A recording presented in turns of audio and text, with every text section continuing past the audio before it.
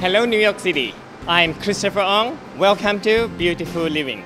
Today we're going to bring you to explore the world-renowned international fine art and antique tailor show. Let's go and check it out, see what they have. Come with me.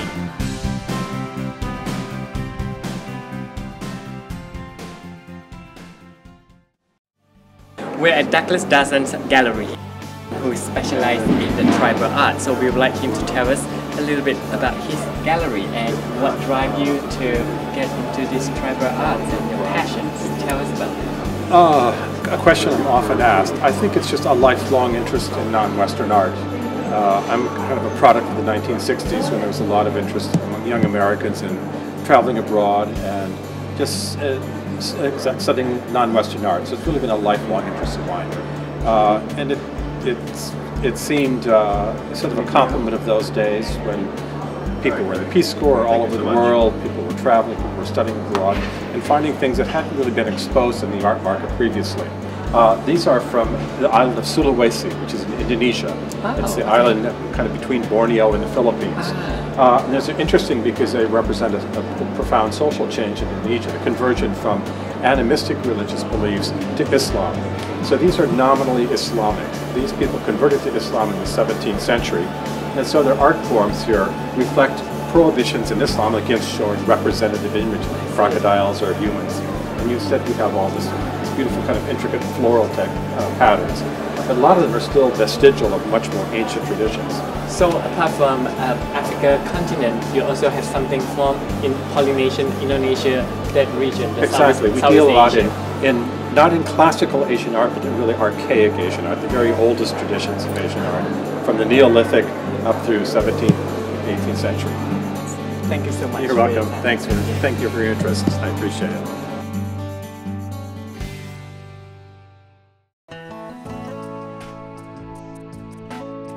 We are at the Thai gallery here with Eric Ko. We've been representing contemporary Japanese bamboo artists for about 15 years or so, and they are all working from pieces that evolved from the tea ceremony when that was introduced to Japan, and the artisans started making more refined and elegant baskets. And it was after World War II that the sculptural tradition started. Two artists really pioneered that with making non-functional pieces, and then after that there was kind of like a rebirth or renaissance in the whole art form, and even the vessel pieces are now very sculptural as well. This is by Fujinuma Noboru, and he is a very well-known and respected bamboo artist. This is actually comes from the tradition of making the atoshi, which is the cylinder you put inside of a basket to arrange flowers in, and he's taken that idea and really refined it. It's a whole piece of bamboo that he cut, and then there is between 40 and 60 layers of lacquer that he applied and then sanded back and then applied more layers to really build up this rich, saturated color. And they also get different colors, I can see that, right? Yes, yeah, different layers and different colors of lacquer. And he either hides and reveals those and brings those out. I just love it. It has really that organic shapes, and then naturally it's from bamboo. And needless to say, Japan is known for lacquer since the ancient time, and now they bring back into this contemporary art. I think it is just sensational. Yeah, it's a gorgeous piece. Yes. Well, thank you so much for your time. You're very welcome. Hi, I'm at the Chanel Gallery here, and now Olivier Chanel is one of the owner of the gallery, and they're from Paris, France. I can see you major in all these Roman pieces. Could you tell my viewer about one piece of this? Yeah. This sculpture is Roman, dating from the mid-2nd century AD, and is depicting Dionysus. It's an over life-scale marble sculpture of Dionysus, which came from a private collection and which hasn't been in markets for the past 35 years.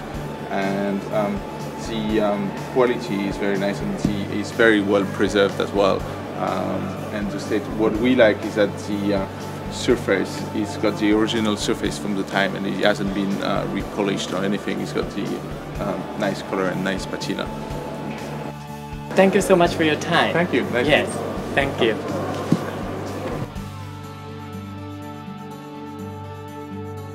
We are Jean's Cahan Gallery here, and we are with the Charles Matters who is the spokesperson of the gallery. So could you tell us a little bit about your gallery? Well, the James Kahan Gallery was established in 1973. We originally specialized in prints, but now we do a little bit of everything. We have tapestries, ceramics, sculpture, painting. But for this show, we're doing a show within a show, all on Picasso. So this seems like a Picasso tapestry here, right? This is quite a rare piece.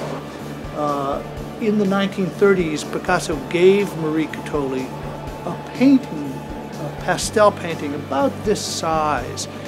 John Richardson speculates that it might have been a cartoon for a tapestry, but it wasn't woven in the 1930s. And so in the 1950s, she did have this woven into a tapestry. It was exhibited in New York City, and it was purchased by a philanthropist for the United Nations.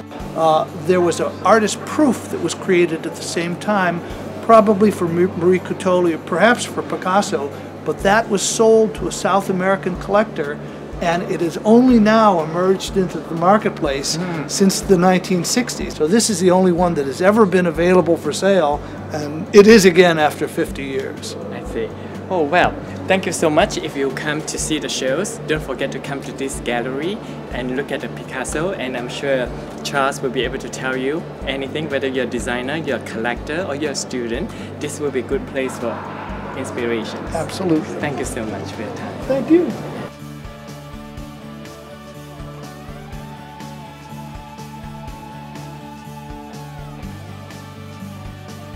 We are at the Armory at the International Fine Art and Antique Dealer Show.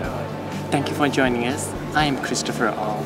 We will see you next time for more beautiful living. Thank you.